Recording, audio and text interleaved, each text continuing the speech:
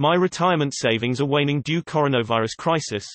I've already lost a chunk of money in my retirement savings. I'm not sure what to do. I'm afraid if leave the rest of my money I will lose even more and it's gonna take a while to recover those losses. I'm considering taking out the money to a regular savings account and wait for the crisis to pass. Just wait and see what happens. Any recommendations? I worked hard to save that money and have a decent retirement when I become older. The critical question is posed in a comment by @Bernhard D. Obler. Do you need this money soon?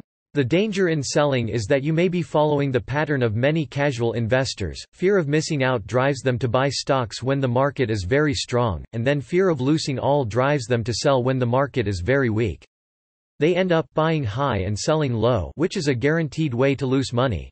On the other hand, if you do need the money in the near term, you pretty much have to accept the loss and sell.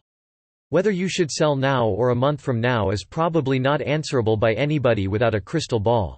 Due to the COVID-19 pandemic, the market has just received a sold wallop of information that a bunch of companies are not going to make nearly as much money this year as they thought they were. Some companies may experience a cash flow crisis that bankrupts them. If you own individual stocks, and have the analysis skills, you might review your holdings and try to figure out if any of the companies you hold is in danger of going under. If your retirement is in index funds that you don't need for a few years, then I'd suggest sitting tight.